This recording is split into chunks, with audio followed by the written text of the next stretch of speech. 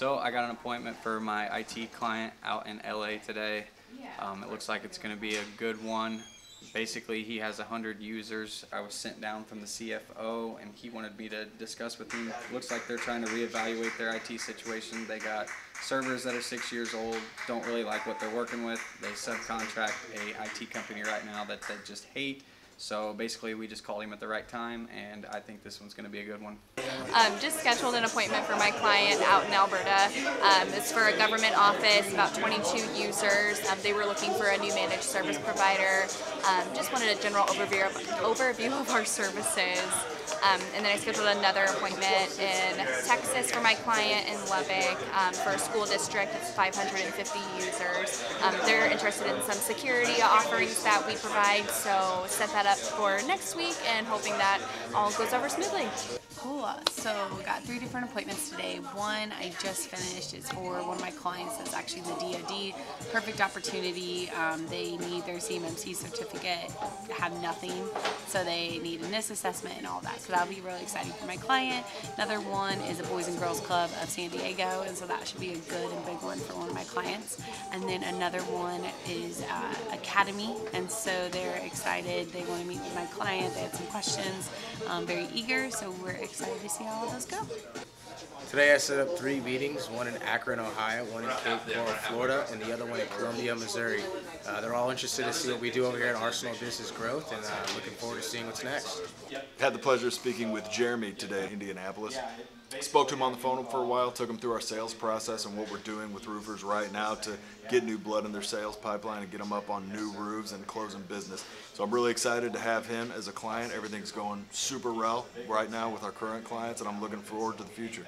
So yeah, I got an appointment for my roofing client out in St. Louis today. Basically, I gave this towing company a call. It looked like the roof had been hit by a meteor shower from what I'd seen on Google.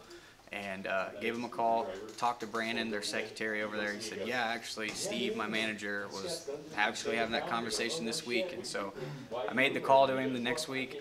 You know, after Labor Day, he was off for a while. And basically he's like, yeah, you know, I'd love for someone to come by the next day, if that's okay. So basically I beat everyone to it, and I got on the phone and got a hold of Steve, and now we're going to get up on his roof tomorrow. So this one's going to be a good one. The roof's about 1,100 square feet, and yeah, I think we're going to do some work for him. Yeah, just got one for my client in Ohio. It's with a nonprofit, set up with the executive director for in-person for next week. They have about 50 to 60 users. She said that, you know, they currently use a company now on hourly service, and she's looking for a more consistent price point to where she knows what she's going to pay every single month. So I set it up for in-person for next week, so it should be a pretty good one. So yeah, so we got 2 on the day so far, one out in Nashville for that client. It was a lead from a few months back. They look every year on September. So we're going to meet with them on Thursday, just kind of show them our presentation, especially if they're reevaluating companies, and you know, be able to give them something competitive, especially if they might switch or not. And then the second one is for out in Ohio. That one, the company that they use is more like on a month-to-month basis, so it's not really tied in at the moment.